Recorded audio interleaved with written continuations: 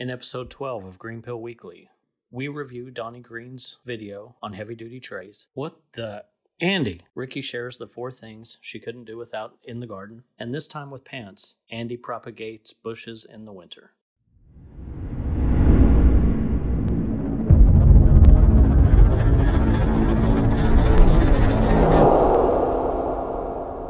So a couple of years, this handsome cat came across our radar, and at the time it was known as Finest Foods New York, and that business is still going, it's still thriving, but most of you better know him as Donny Greens.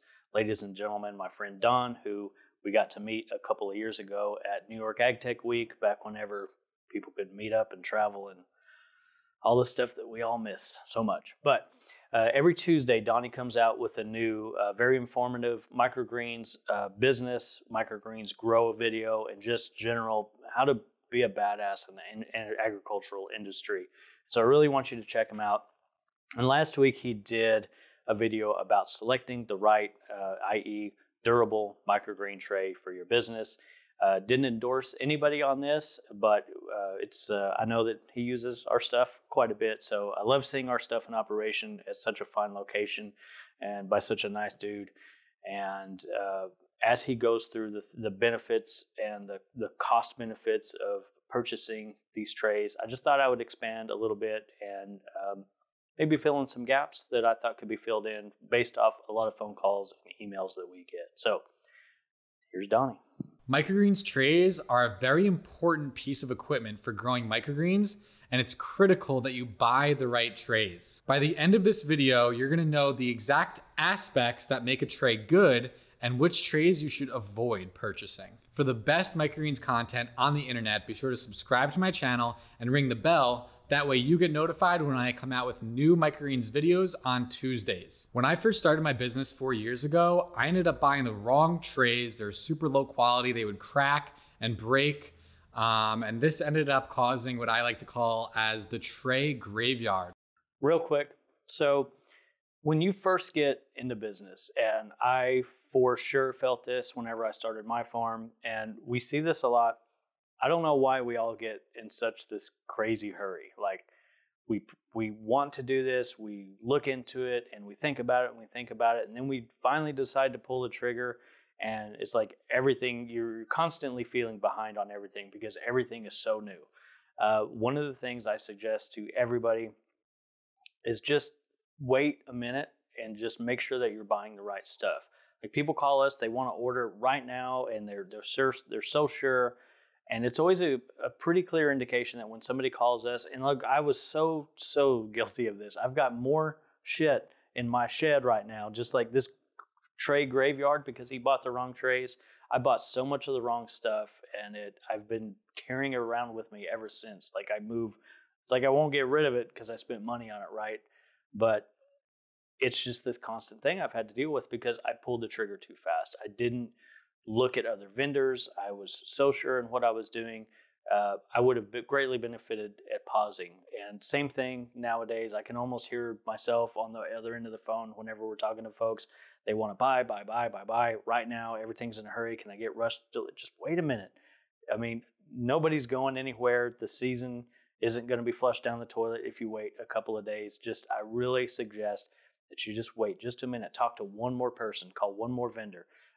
I can say that because I'm so confident in Bootstrap's ability to outperform both in customer service and in the trays, but I would rather you know for a fact that you did your own due diligence and decided that we were the best on our own merits other than get a quick sale. So just wait a minute and just do yourself a favor there. It's worth it. And this ended up causing what I like to call as the tray graveyard. Not only is this a waste of money, but there's a lot of other problems with these trays as well. So in this video, I'm going to share with you exactly what makes a tray good, what makes a tray bad, and why you should be buying the right equipment for your microgreens business from the start. There are 2 main factors that make a microgreens tray good for growing microgreens. So first, let's start out talking about like the shape and more specifically, the depth or the height of the tray. He's talking about the size of it, first of all, and he does mean the depth, but we do get these inquiries from time to time where we're trying to reinvent the wheel and somebody either wants this huge tray, like a 3 foot by 4 foot, like it happens all the time, but it's one of those things where we as a company have to vet, is there an actual market fit here, or is somebody just, are they a beginner and they think that this is what they want other than industry standard kind of things? And when we refer to industry standard, it's like, we know that this thing works. We know that these trays fit within each other. We know that chefs like to buy in this usable quantity. Like a chef doesn't want to buy like a huge tray if they're going to do like cuts. That's why we have the 1020, the 1010, the 5x5. We have all these different sizes and configurations that, look, if you go to a chef and you're trying to sell live cut, fresh cut, whether that's a garnish or an herb or microgreen or what have you, you want to sell them in something where you're going back the next week or your next sales cycle, not them buying in bulk. Now, if you need bulk, there's other ways to do that, but just think about, there's a reason these things are the size that they are. There's a reason that they're the depth that they are, which is he's fixing to get into. So before you try to do something that isn't out there for a very good reason, like if there was a reason, you'd be able to find it, but there's just not. So there are basically two main options in terms of depth of trays. The first one is your deep tray. They're usually around 2.5 inches deep. And then the other version is your shallow tray, which are typically about 1.25 inches deep. You want to buy the shallow trays for a few reasons. First, because they're shallower, there's less volume in there. You're gonna be able to use less soil to grow your crops, which is gonna save you money in the long run. I love that point. It's this weird psychological thing that if you have a deep tray, you're going to use more soil. Period. Even if you measure it out, it's going to look shallow, and it's, as you're going to come to find out here in a second, there's just no need for it. You need such a thin layer of substrate to grow these microgreens that having that shallow tray is just a perfect amount at the bottom. And I love what he's fixing to get into next. The second is that because they're a lower profile, they take up less space in your farm, so they are easier to store, and you can also fit more of those trays onto your super racks. So the storage is so overlooked whenever you're starting a farm, and whether that's outside, whether that's inside, no matter what type of farm you go to, the folks that we talk to, storage is always an issue. You never account for, hey, we have to buy media in bulk, whether that's rock wool or these soil mixes like he's doing. If you buy it a bag at a time or a box at a time, it's ridiculously expensive. So the ability to buy a pallet and having it stored is one thing.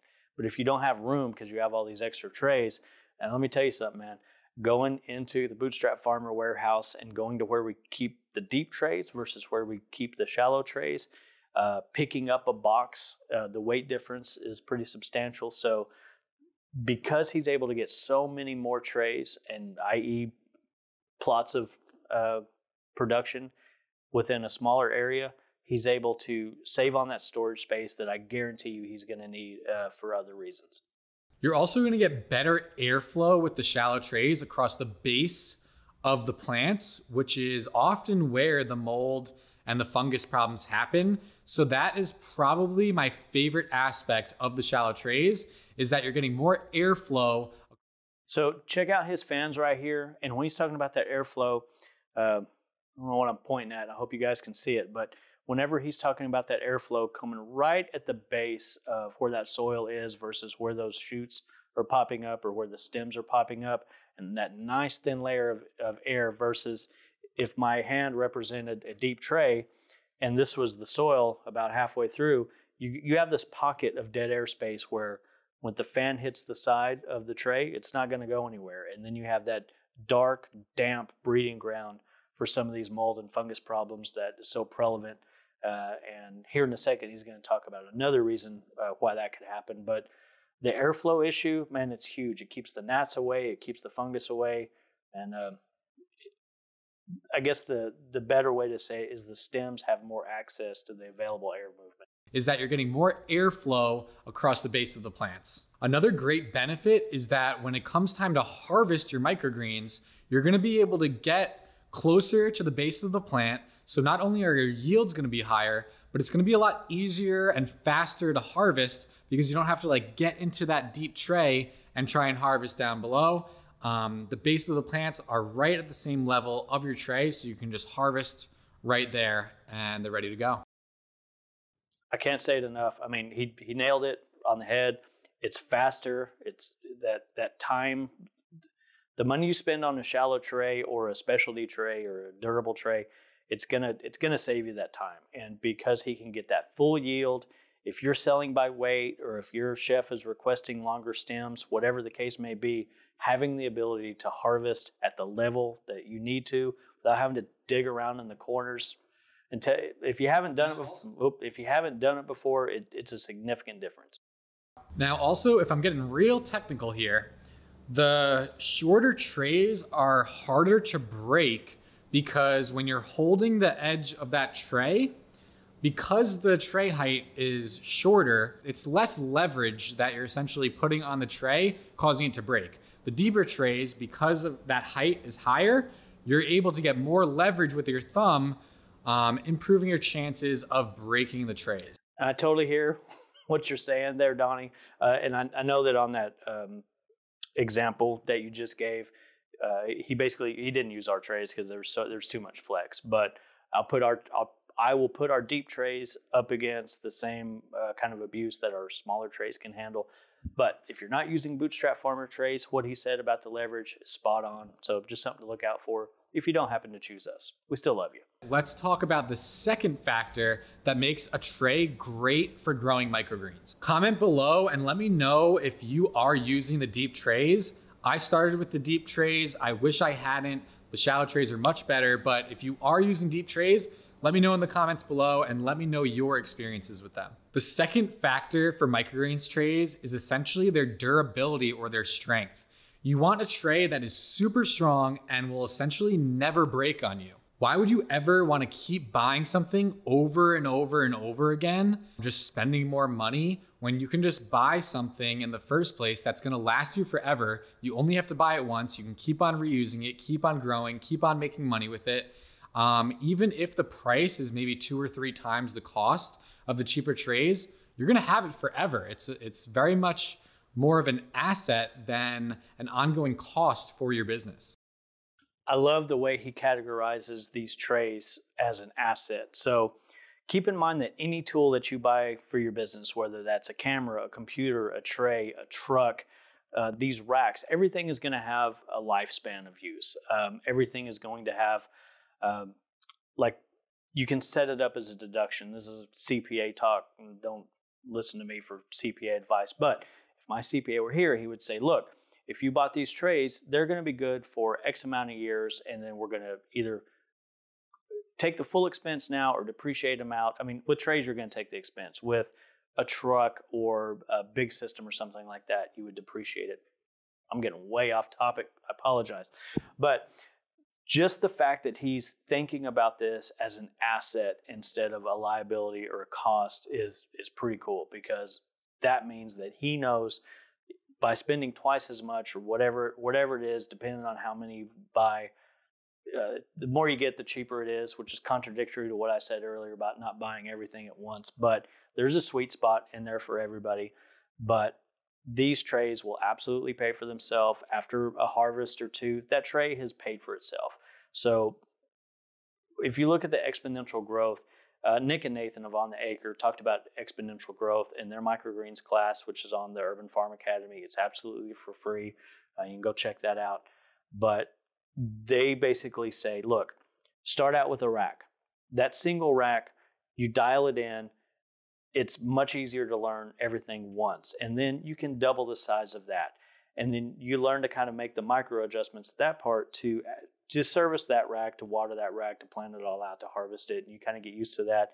And then you can double that size again. So you go from 1 to 2, from 2 to 4 to 4 to 8. And because you're just letting these assets pay for the next round, you're not out of that out-of-pocket expense in an ideal situation. And that's what you should be aiming for, is an ideal situation.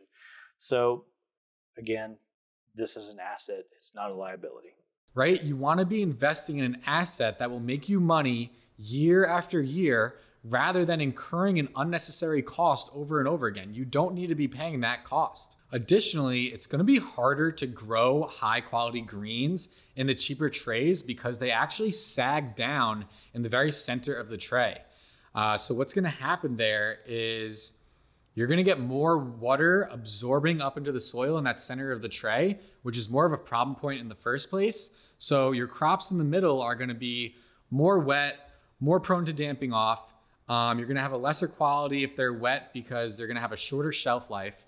And then also you're going to be getting less water around the edges because the middle is going to suck it up first, which is also increasing your chance of dehydration around the edges of that tray. Watering, in my opinion, is probably the most difficult and challenging skill to learn as a microgreens farmer. So you might as well just make your life a little easier and buy the good trays from the beginning. Now you know what makes a good tray and a bad tray and what tray works best for microgreens. But what if you want to know about the other supplies and equipment that's needed to start your business and to even just grow your business? In all my YouTube videos, including this one, I always put links in the description of the video so you can have easy access and see exactly what I'm using. All you have to do is simply scroll down to the bottom of the video, hit see more, and you'll see links for almost all the seeds and supplies and equipment that I use here in my business. If you want to see a whole video I made specifically on the supplies and equipment needed for your business, click this video or click the other video to learn exactly where to buy the best trays so you don't get stuck with the bad ones. If you like this video, be sure to hit that like button below, subscribe to my channel, and share this video with anybody you think it may help. Thanks again, and I'll see you next time. So man, that was a great video by Donny, and again, all of his videos are great. I do suggest you subscribe to his channel and take a look at some of those too. You know, and at the end of the day, purchasing any equipment, no matter where you're at in life, whatever small business you happen to be in, taking your time, finding the right vendor fit, finding something that matches your budget without going too far over, and just I think it's less budget and more about what's right for the job. And the shallower trays, the more rugged trays fit well for Donny. He's been able to find a way for them to pay for themselves and to consider it an investment. And that's the most we could hope for. So thank you, Donny, for letting us review your channel. We don't do anything without asking folks first. And he's a good friend of ours, and I just appreciate it if you check him out. All right, today, for just a tip, we're going to talk about our RO filters here. When we buy our RO filters, they come with this nifty little wrench here, right? They break, they get thrown away. Let's face it, they're pretty small and they're plastic. We forget where they are. The filter can only last for so long. It's inevitable we're going to need to change that thing. And the problem is, this ain't going to cut it. This is what most of us have in our toolboxes, your standard pliers. Channel locks is what I prefer for this tip here. You could use an oil filter wrench or something like that, but gosh, to get one that big, you're going to spend a lot of money. What if we could use that concept, something we have with us in the greenhouse right now? Well, one of my favorite tricks here is to take your belt. Any belt will work. Use a leather belt. This is a little, what is that? That fake nylon paramilitary or the paracord type of, it doesn't matter. And the channel locks. This also will work with your standard pair of pliers, but the channel locks are going to be a little more comfortable in the long run. So you don't want to run into town. You got to change that filter. Wrap it around. Now we add our channel locks to that situation. Now that's the thing, you got to think about it. I do this backwards every time. So you want to come at it, right? And now we're going to roll it. And this is tightening, same concept as that strap wrench. Oh, I've got pressure to this. All right, folks. Everybody makes mistakes. There we go. Get our pressure down. So that should have probably been our tip. Safety first, right? All right, we're getting her down, down. There you go. Simple as that. Not bad. Save yourself a trip to town. Works on oil filters and fuel filters too. Hey guys, today I wanted to talk about my 4 favorite tools, resources for the garden. Now, A lot of these things are new discoveries for me or are items that people look at and they're like, what would you use that for? So I wanted to talk about my 4 favorites today. The first one I want to talk about is this hand pump sprayer. Look at this beautiful thing. It was $7. I'm so mad nobody told me about these hand pump sprayers before. So I would bottom water my seedlings and I would do, you know, foliar sprays on them with just like your regular misting like hand sprayer. But there was just not like the mist was a straight shot. Like you guys know, the spray that comes out of a nozzle can make or break your relationship with that product. Now the sprayer on this is incredible. You can adjust it. So as you can see here, there's a little nozzle and you can twist it for different like widths of spray. So you could do a complete jet stream or you could do something a little bit less aggressive. Let me find one. Let's see. That's a jet spray. So let me show you guys here. So that's the nozzle. So there's that. You could do, look at that. Look how beautiful that is. So to just mist your seedlings, do really gentle foliar sprays, like this has changed my life. For $7, this has changed my life. And I'm so mad that I don't know where I've been, but I've never seen these before. No one's ever told me about them. And I posted about these on Instagram and I had a bunch of people DM me and they were like, what? Where do I get one of those? So clearly I wasn't the only one, but this just makes watering your seedlings and doing any kind of a spray, anything on them so much easier. You know, you can get these anywhere, any hardware store, any garden center, you can buy them online. And my favorite part about this is there's a weight on the inside of this nozzle at the bottom. So when you tilt it, you can still spray, which is really nice. It's not something that you get on just your regular run-of-the-mill like spray bottles that you get at like the dollar store. So $7. They also have them up, at least at the hardware store I saw.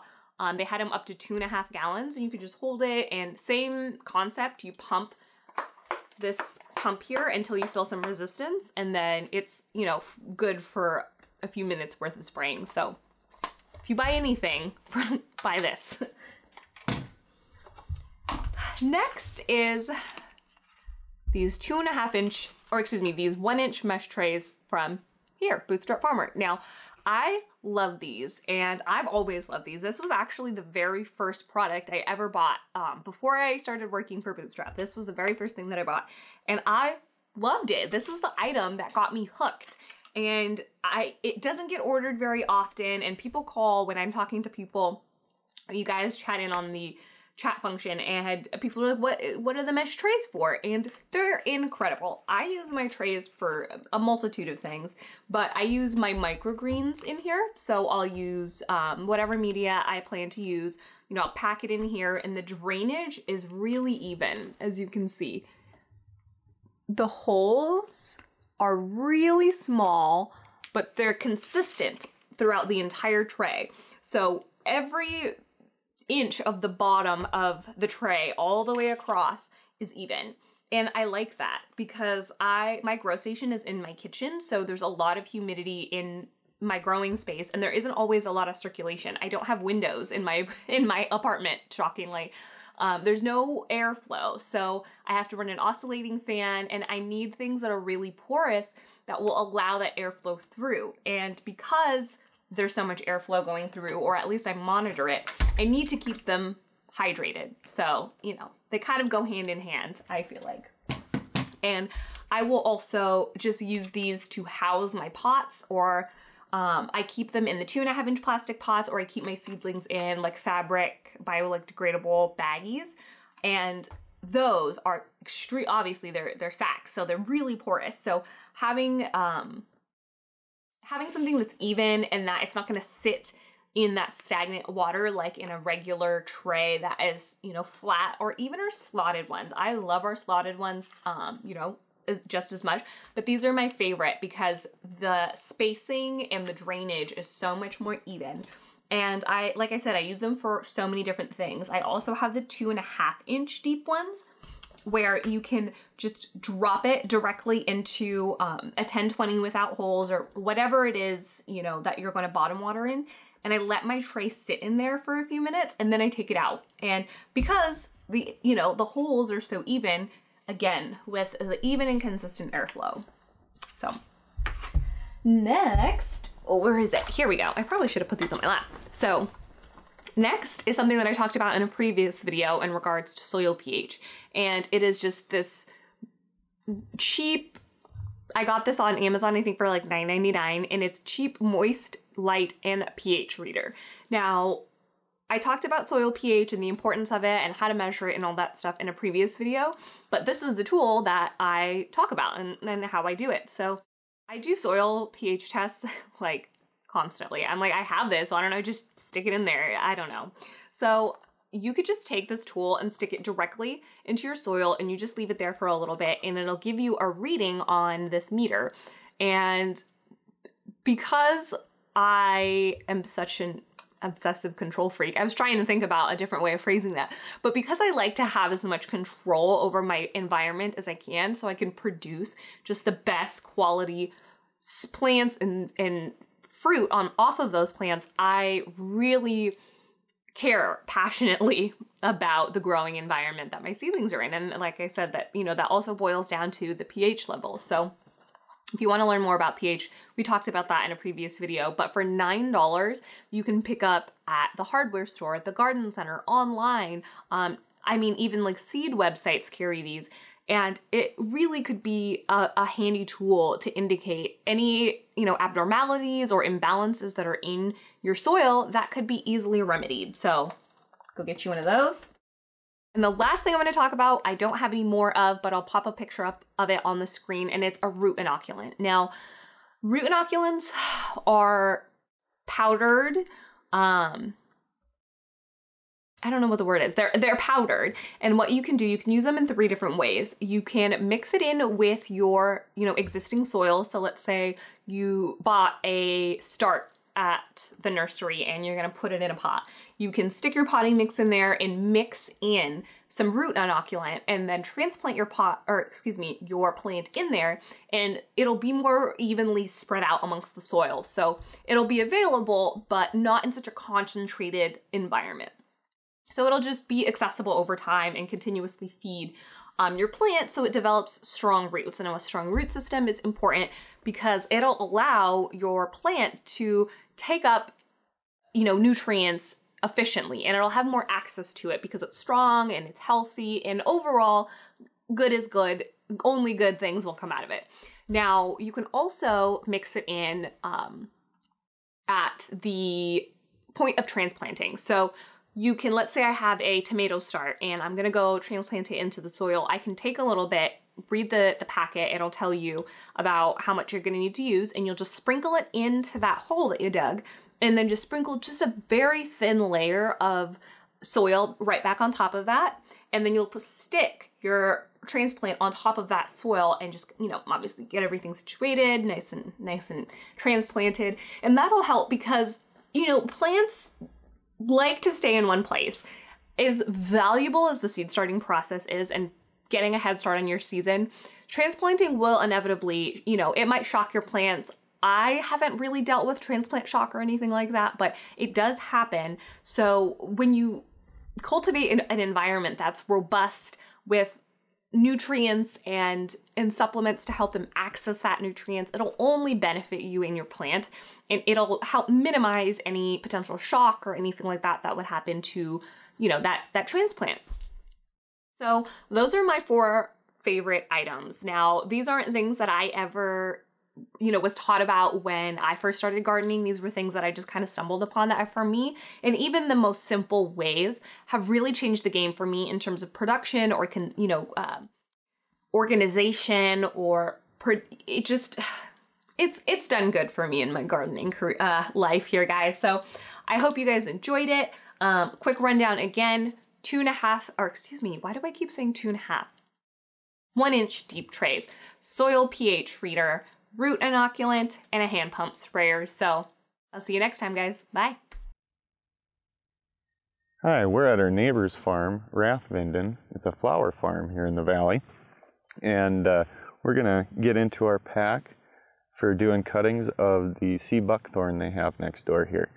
Now, you don't need to get into anything this fancy, a plastic bag or a beach bag. Anything will do just fine. I do a lot of different cuttings and propagating, and this pack actually doubles as a seat. So the first things that we're going to go over today, and almost all of this you can get in your kitchen.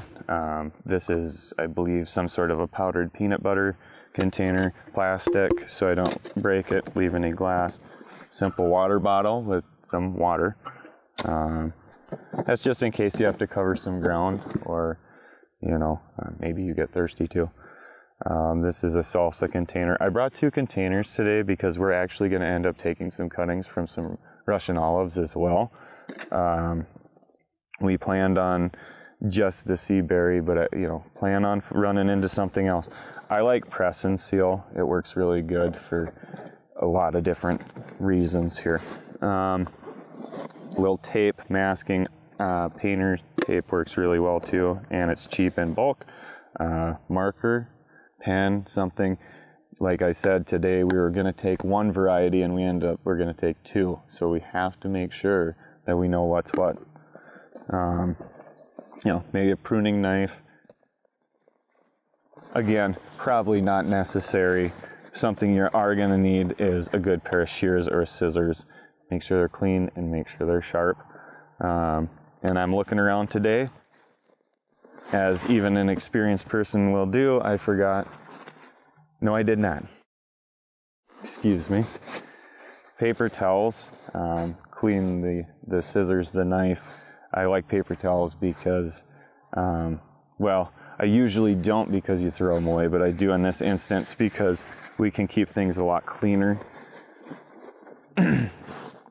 Okay, so with all of our stuff here, we're going to start up. This was the first tree we talked about getting cuttings from, so I'm going to take this container here, an inch or so of water. It doesn't have to be a lot. And let's put right on the container. This is a nursery marker. It's a little beyond a permanent marker. Permanent marker would be fine too. Let's do that before we get any plant material involved. Wait, I can't mislabel them. Now, the next part. These trees are, or shrubs, I suppose, depending on who you're talking to. They do a really good job of propagating, even in nature on their own. So I'm not too concerned. Actually, one of the reasons folks kind of went away from these trees is you might be able to see the thorns, and the fruit attracts birds and can be a mess, but that fruit is very good for you. So this tree's been dormant for a couple months. It's a great winter activity. Talk to your friends, neighbors. You know, you see a tree you like, maybe go knock on their door and see if they would mind you making more of them. Always offer to bring one back. It makes it a lot easier for folks to say yes. All right, so I'm looking to probably just take 3, maybe 4 today.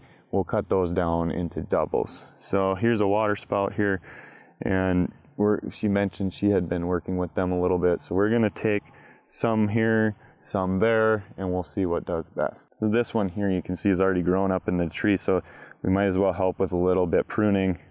That's gonna have to be done either way. That's a really big one. So let's just come in here. It's a great spot. As you see here, I don't know if you can, I picked a bud here that is going to send that branch out and fill this gap. So this one here you can see, this is going to cause a lot of rubbing on this main stem. So again, let's pick one that has a really nice shoot that's going to, you know, let's not eliminate the branch. Let's send it in the direction we want. Boy, that's a tough one. I'll go with you. All right.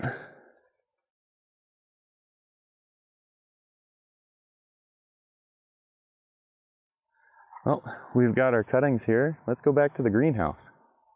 All right, we're back at the greenhouse with our cuttings. We have our sea berries here and the Russian olives that we grabbed on the way out. We're going to take them and put the cuttings into the Bootstrap Farmer 14-inch bags here.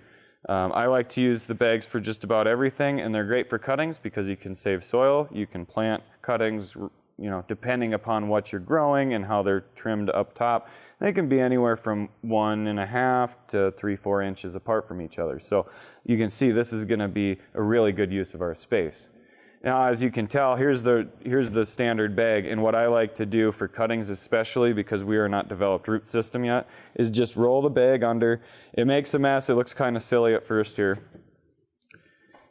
And then pack your dirt accordingly. All right, so now we have 2 of the Bootstrap Farmer bags ready for my favorite version of propagation. This is real simple, just an easy potting mix, a lot of perlite. Now what we're going to do is cut our cuttings down. Seaberry here. This little guy here, we might use that. We'll see if that'll be a new top on this tree.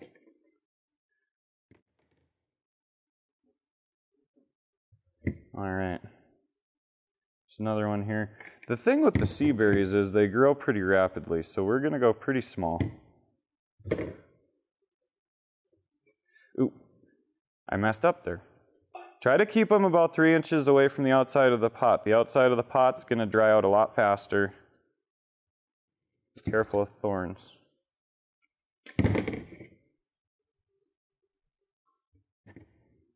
Any dead or sick pieces, we'll just get rid of those.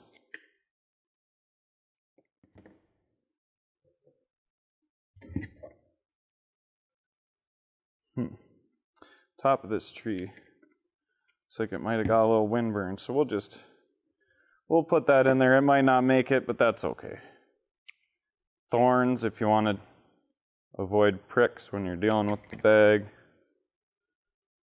Can't always avoid pricks, but here we can. All right, and then immediately water them in. Didn't water too heavy, we'll be back. All right, now these Russian olives. This is a favorite of mine. A lot of opinions on Russian olives, mostly pretty bad opinions. Very hardy tree. Very, very, very hardy tree. And again, let's try to make a few. Thorns. Thorns aren't always bad. Think, you know, this is a defense. Now, any of this mess can come off.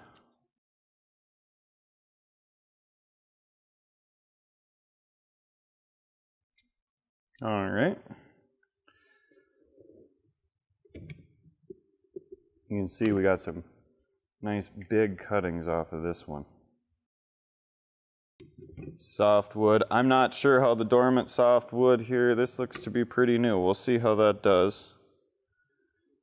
Like I said, give yourself at least 1.5 inches between everybody here.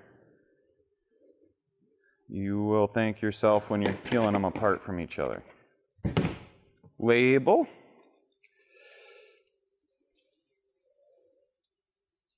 Same deal as before, we're going to water it until we start to have water collecting, then we'll just go back to our other container. Now over the next few weeks, we just need to keep these cuttings moist, not soaking wet, but we can't let them dry out. And with these particular varieties are quite drought hardy, so I'm not too concerned with them drying out. Some plants might want a humidity dome on top. Now this is one of those situations. I offered my neighbor a couple of cuttings back for some cuttings. I'd been admiring some of these trees on her property, and you know, that's one of those things. In the wintertime, when we're not really thinking about gardening, maybe there's a tree or a shrub in your community that you've been noticing, or you know, maybe there's somebody out there that has a bunch of trees that you've been eyeing. Go talk to that person. Tell them how much you enjoy their trees and shrubs. Tell them, you know, hey, I want to try my hand at propagating some. Would you mind if I took some? Maybe I'll bring you some back if I'm successful. Some of those situations, folks might want money or something along those lines. Move on. There's plenty of trees. There's a lot of shrubs out there. There's a lot of people that just want to share the joy of their trees and shrubs with you. Wow, it's sunny.